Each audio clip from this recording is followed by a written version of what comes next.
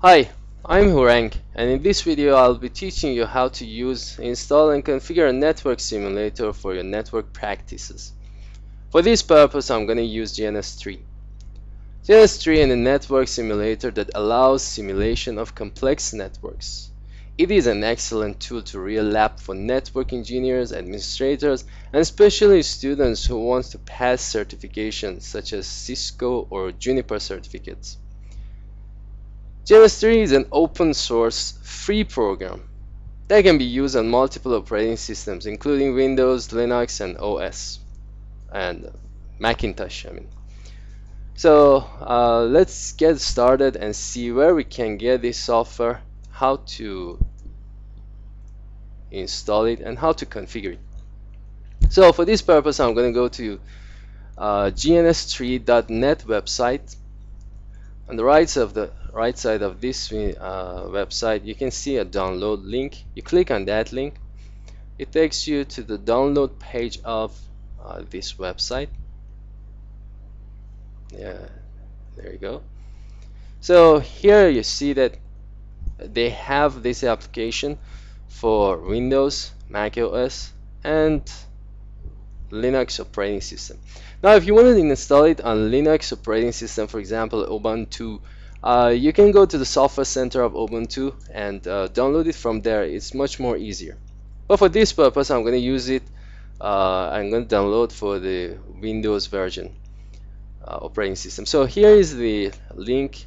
It's better to download everything all together because GNS3 needs all these applications that are included in the download link. So let's click on that, and here you can download the software. So I'm going to pause the video, I'm going to download it, and once I got the file, then we go through it and we install the file together. Alright, so here's the file that I have downloaded. So let's double click on the file and install it. It's again pretty straightforward like all other software that you install. So click on next, agree to the terms and conditions. Here is the GNS3 that we're going to install. These are all the components that are needed to be installed along with GNS3.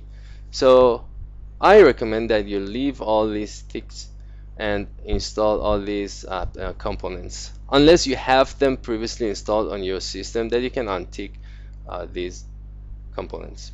So click next and install.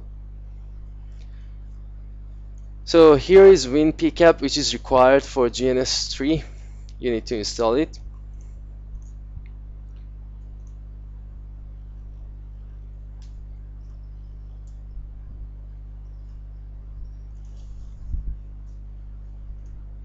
After installation of that WinPcap, we continue with GNS3.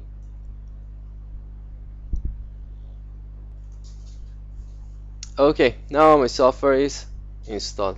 So click finish, and here's the icon of GNS3. So let's double click and run it and see what it gives us.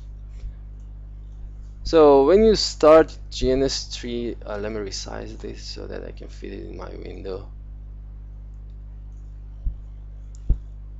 Alright. So when you install GNS3 and you run it for the first time, you will see a setup wizard that you need to configure this GNS3 software.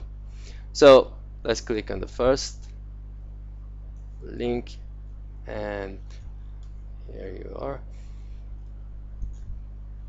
We are in General tab. Here you have to give a path for the project directory where you want to save your project. So I'm going to put it inside my GNS3 folder. So we go to program file, we search for GNS3, and here you can create a new folder. I call it my projects. So here is some permissions that are required. Okay. And then image directory. Now, what is this image directory? I'll talk about this and I explain this part later to you, but for now you click. Okay, again we go to program files. We find our GNS3. Here I create another folder. Continue. We have to provide these permissions, so I call this one iOS. Yes. Okay. So your project directory is my projects. I created a new folder, and image directory is C program file GNS3 iOS. Click apply and OK.